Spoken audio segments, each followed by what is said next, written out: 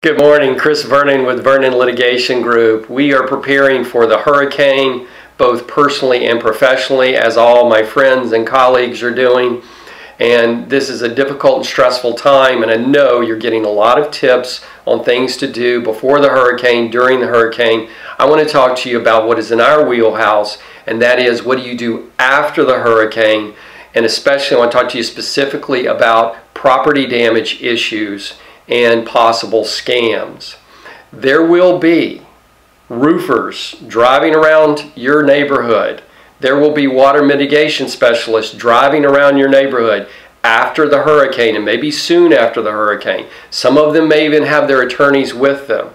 Some of these folks are complete scam artists. Just because they're promising you, or in fact I would say because they're promising you that they can do a roofing job for you or fix your water leak faster and cheaper than the legitimate professionals in town, is a big red flag. If they want you to sign a document right away, that's a big red flag. If they have an attorney with them, that's a big red flag.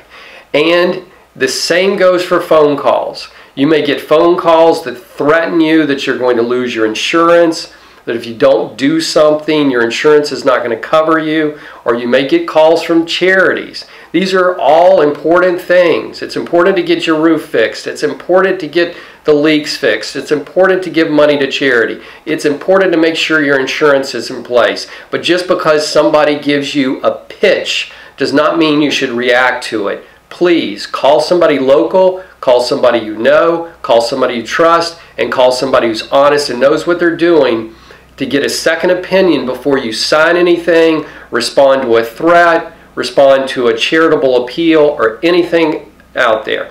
It's most important this weekend that we stay safe, but once we're safe and our loved ones are safe, please refocus on your financial issues and protect your financial assets. Let's be safe out there.